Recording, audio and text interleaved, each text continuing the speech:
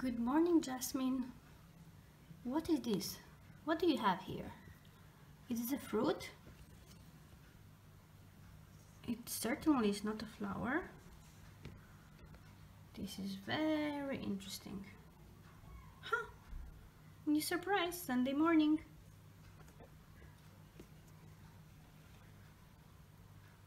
If only you would grow. Please grow, so I can tell what is this.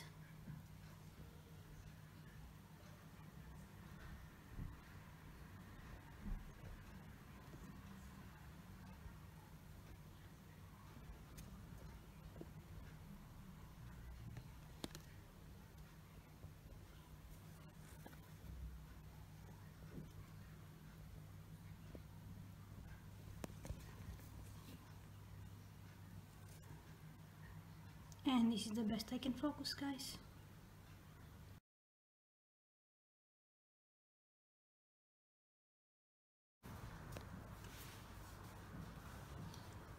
Hi guys, this is Rals from Inside Jungle channel, and here I am 2 weeks later after my very first 1-minute video of this jasmine fruit. It's actually a Madagascar jasmine plant.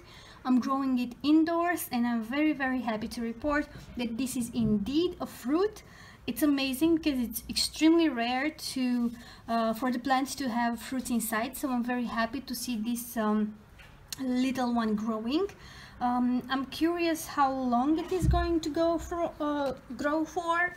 I've only found one video on YouTube. Maybe you guys will find more, but I applied different search words and I only found one video of a very kind lady that posted fruit of Madagascar jasmine.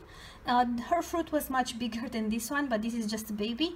It's been already 3 weeks since the first time I've noticed it, so I'll keep you updated.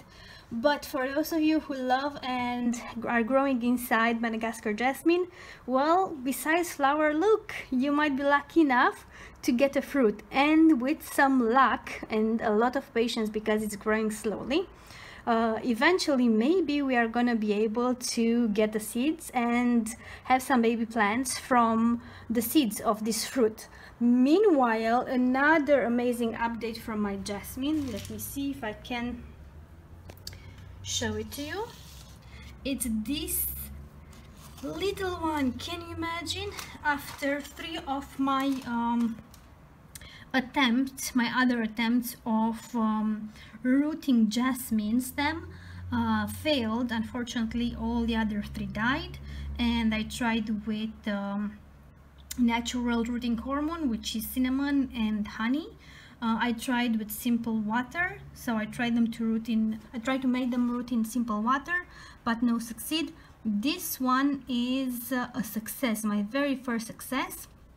What I did, I kept it in water for quite a few weeks. When I saw that the leaves are yellowing, I quickly put them into the soil, and I placed it here in the windowsill.